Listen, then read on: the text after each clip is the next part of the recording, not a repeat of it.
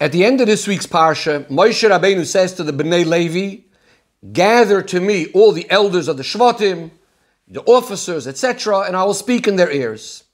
On the words Hakilu Elai, Rashi explains and says, on that day they didn't blow the trumpets to gather all the people.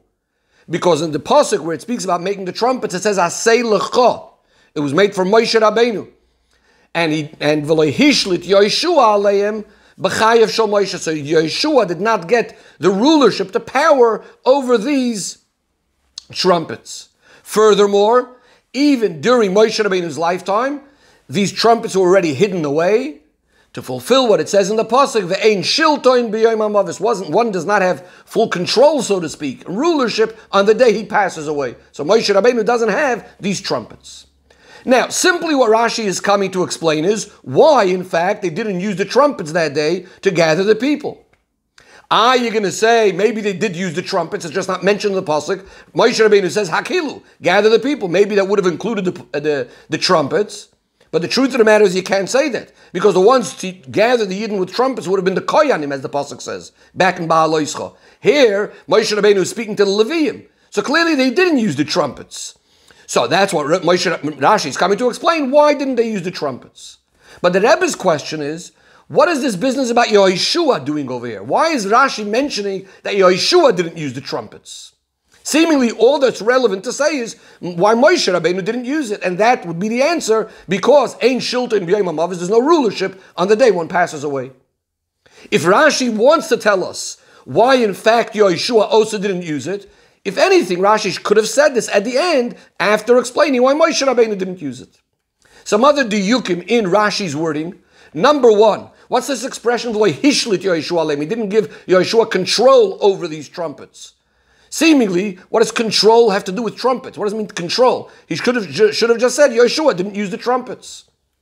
Also, in the Dibur HaMaschil, Rashi quotes Hakilu Elai, gather for me, gather to me.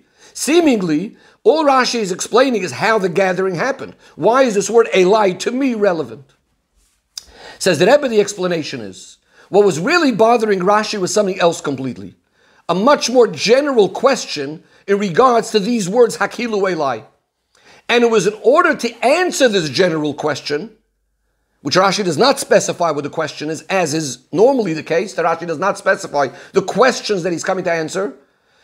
It's in order to answer this question, which we're about to say what it is, for that Rashi tells us that there were no trumpets, and by understanding why there are no trumpets, we're going to understand this general question.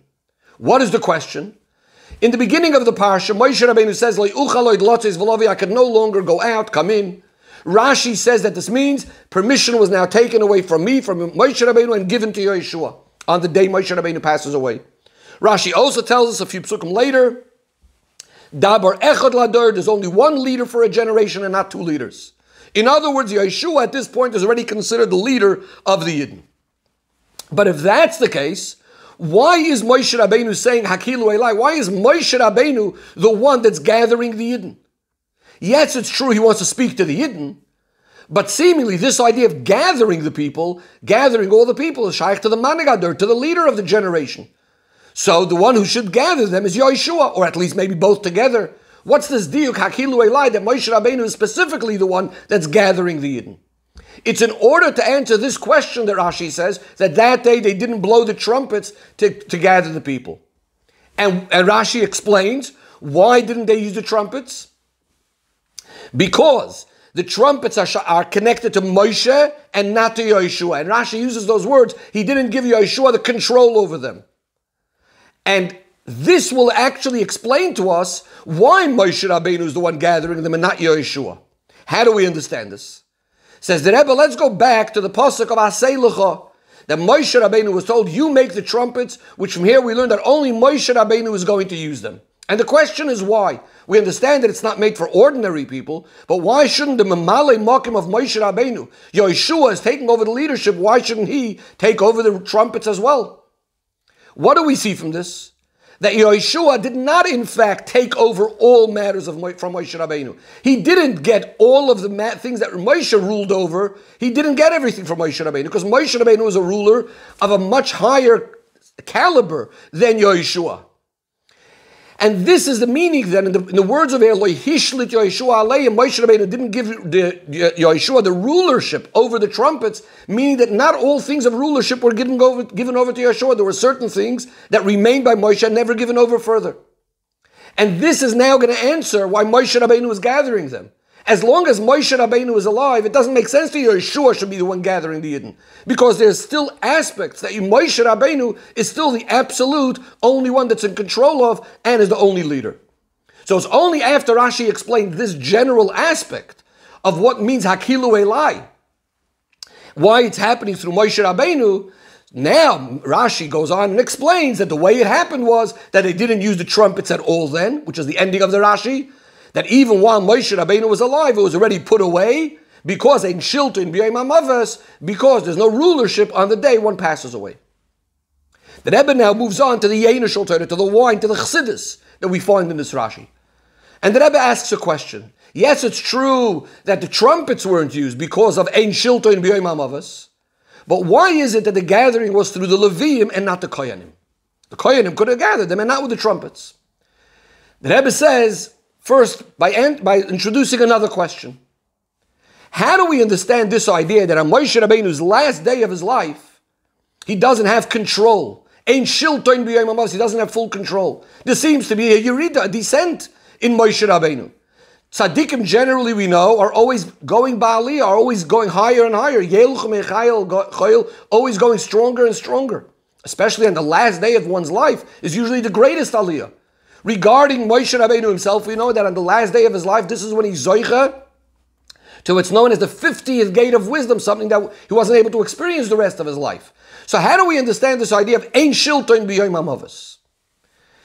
Says the Rebbe that the explanation is that by tzaddikim we understand Ein Shilton B'Yom HaMavos in a very, very different way. In fact, in an opposite way, that it's coming not because of a descent, because of something being not the way it's supposed to be. On the contrary, it's coming because of their tremendous mila, because of their tremendous high level that they are on that day. Meaning on this day, they're completely beyond the idea of rulership over people. Rulership means there's already some sort of connection to the people. Yes, I'm higher, but ruling over them. On the day of the passing, Moshe Rabbeinu is completely, completely higher than this descent of ruling over the people. And that's what it means, Ein Shilton B'Yom HaMavos. Then you could think that it means that when Moshe Rabbeinu is higher than the rulership, Chas v'Shalom, there's no connection between him and the Yidden. This is what the Pasuk comes along and says. That even as Moshe Rabbeinu is standing on this highest level, he says, Hakilu Elai. The Yidden are being gathered to Moshe Rabbeinu. Meaning the Yidden are, on the contrary, they're being elevated to the level of Moshe Rabbeinu. On this day it's being revealed how Moshe Rabbeinu and the Yidden are in essence all one. So that's the pshat, not chas. In other words, rather than him lowering himself down to the people, on this day it's being nizgala how they are being elevated and becoming one with Moshe Rabbeinu. Says the Rebbe, now we're also going to understand why is the Leviim gathering the Yidden instead of the Koyanim. Generally, Chassidus explains that the difference in Koyanim and Leviim, Koyanim are the level of chesed, kindness, drawing down from above to below. Leviim are on the level of gevura, elevating from below to above. So if we're speaking over here about elevating the Yidden to the way Moshe Rabbeinu is right now in such a super elevated way, beyond coming down to deal with the rulership over the Yidden, as we said before. On the contrary, the Yidden now are being elevated to Moshe Rabbeinu's level. This is specifically done through the Levim.